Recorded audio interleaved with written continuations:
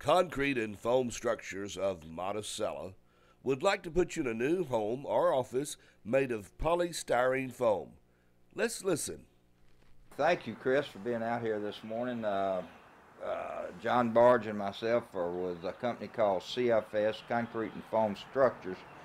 This is a company that makes a foam house kit that is a very energy efficient house and costs about the same as a stick-built house and has more than double the energy efficiency.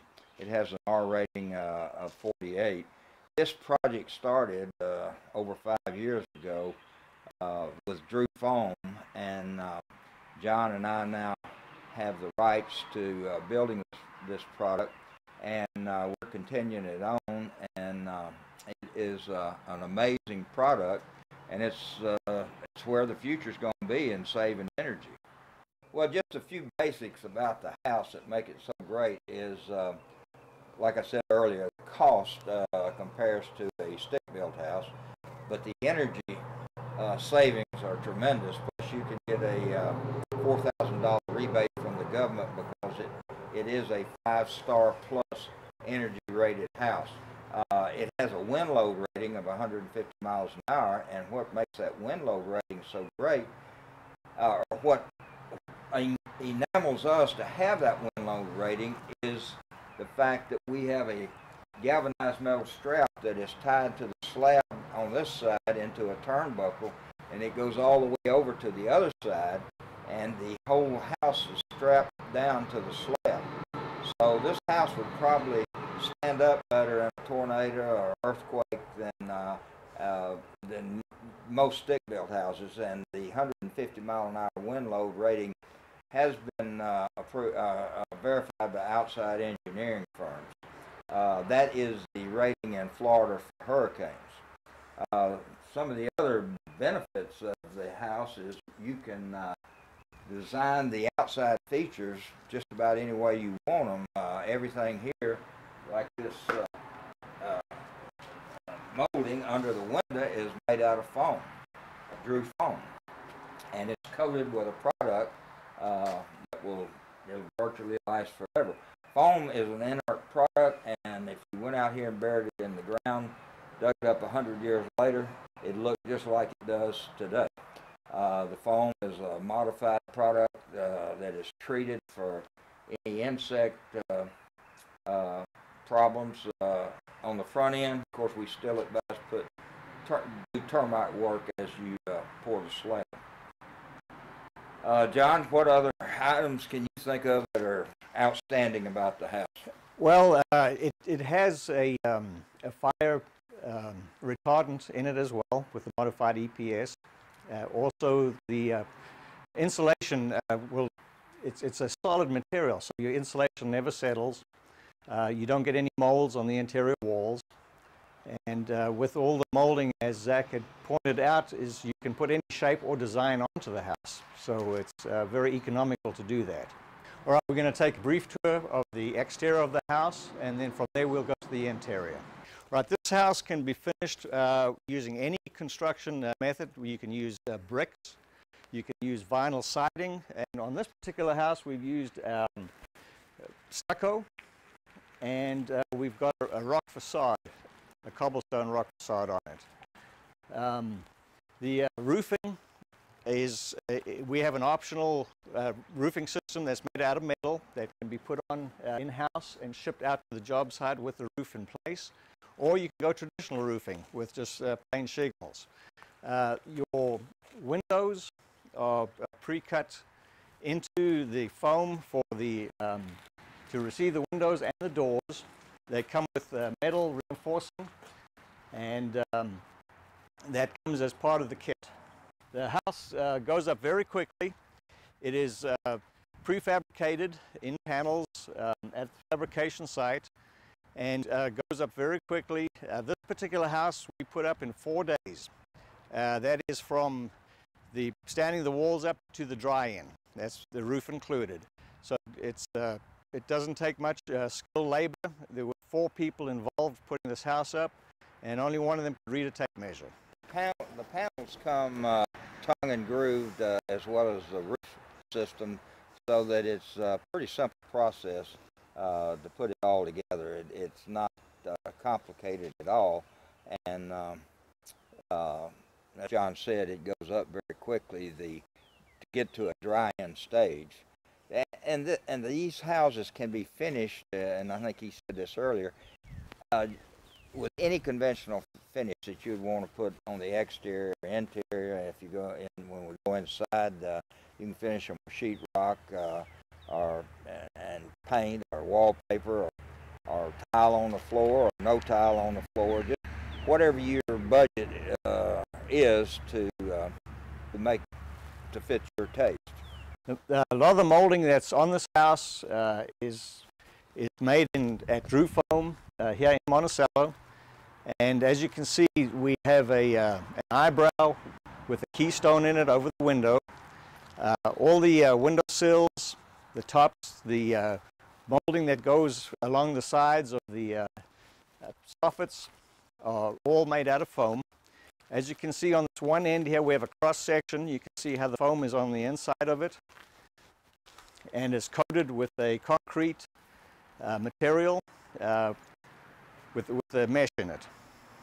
And that cross section will be finished. We just left it that way so that people could understand how the material looks. All right, let's go inside. Go ahead, John. Thank you. Welcome to the inside of the house. The interior, as you can see, the outer walls are all going to be foam, EPS. The ceilings are all elevated. We have an open house in here. Everything's contained within the shell, so your AC system doesn't have any leaks into the attic, which makes it that much more energy efficient. The interior walls, the partitions, the rooms are all conventional construction. You can do it with wooden studs or metal studs, and just finish with regular sheetrock. The same applies to the outer walls. On all the outer walls, we do have a screw boss that you can attach your sheetrock to it. And as you can see, the windows have a 12-inch depth, and that is the actual size of the foam that the walls are made out of, and that's throughout the perimeter of the house.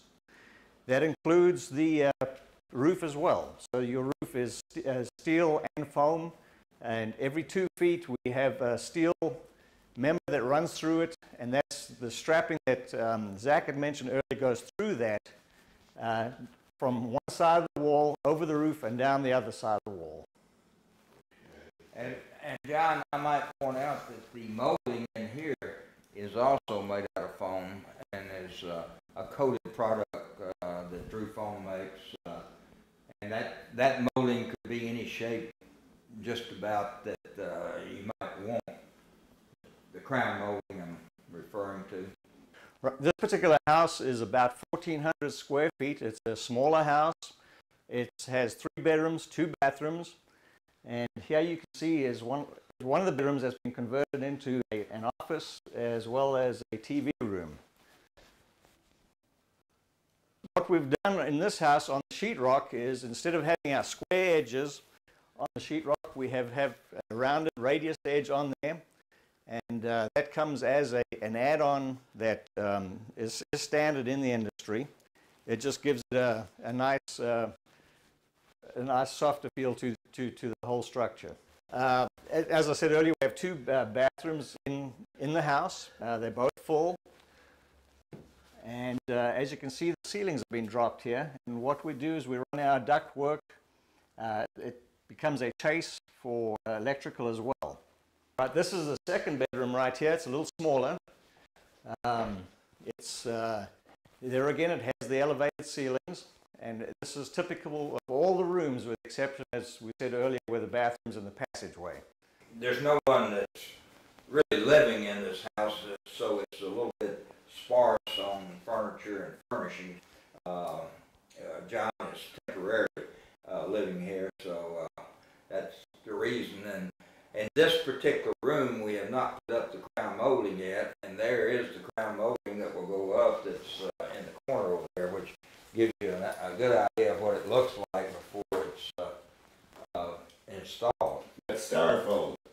well, we don't call it styrofoam. It's not styrofoam, but it is polystyrene foam made of Drew foam, and Drew foam makes that molding. And here's the second bathroom we have in the house. It's en suite to the master bedroom. And this is the third and final bedroom of the house right here. It's the master bedroom. Has a his and hers closet. And as you can see, the crown molding is up in this particular room. And there again, the spaciousness because of the ceiling line. We took a tour of Drew Foam to see what part they play in building these homes for concrete and foam structures. Let's take a look. We start with a raw bead that's supplied from several different places, Canada, Korea, some in the United States. We go through an expansion process and a molding process, which turns that bead into a log, which I will show you when we get out here in the log warehouse. That is our billet, as they're referred to sometimes. From that, we'll cut down into our actual sizes that are used for our various customers. Okay, after they're molded, the logs come out into this product you're seeing here, which are approximately 24 feet long. Those logs are made in various densities, from 1 pound to 3 pound densities, depending on the customer's needs. We also can make special size logs depending on our needs from a cutting standpoint to maximize our yields. These logs will go into the cutting department, which we're fixing to go into right now. Yeah, now once the logs are brought into the cutting process, which is what you see here, they're sliced down and cut down to various sizes. Then they go to our shaping department, which we'll go see next, which can cut circles, diameters, triangles, so forth that are used in the house business. This is where the house parts are cut. We can cut angles, circles, so forth and so on. This is an example of a smaller version of some of the parts that we would cut for the houses. This is the area where we take trim and base coat it. We'll base coat it to give it a stucco surface. We make interior and exterior trim here. We also do art type work. Over here to the right, you see some columns. You would actually take this foam, put it around an I-beam on a building, and it would create the appearance of a concrete column. Then we took a tour of Concrete and Foam Structures facility with President John Bargh showing the way, showing some of the ways these homes are put together and the quality that goes into every home. Right, once the parts are cut over at Drew Foam, they come into this department. We receive them and we bring them in for fabrication. What we do is we insert metal into them. We pre-drill. We've got a method for clamping system where we drill holes into them. And that is for when we stand it up, and we'll show you the process in a minute. This over here is the drilling section where they drill the holes through. And this is a specialized drill bit that goes all the way through to the other end, and we drill two holes into the foam. From here, we bring it down, we insert the metal, and we actually clean the metal. This is a 20 gauge 2x6 metal stud. We clean that out off with denatured alcohol and spray an adhesive on it, which we pick it up, insert it into the block right here. So this is the 20 gauge metal. It has glue on it. We pressurize it into this right here, and it's ready for storage. From here we'll go over to the roofing station where we glue the soffit and the roofing member together. All right, this is our gluing section. This is where the cornice, or the soffit piece, comes in. It's pre-cut. What this does is it aligns the whole system, and we glue these surfaces, bond it all together right here, and we have a strapping device that goes around, holds it in place while it's drying, and it goes over to the storage area. Once that's done, we have an option to where we put metal roofing on, or you can just do conventional roofing in the field. Completed roofing section right here. You can see the metal has been inserted and glued in place.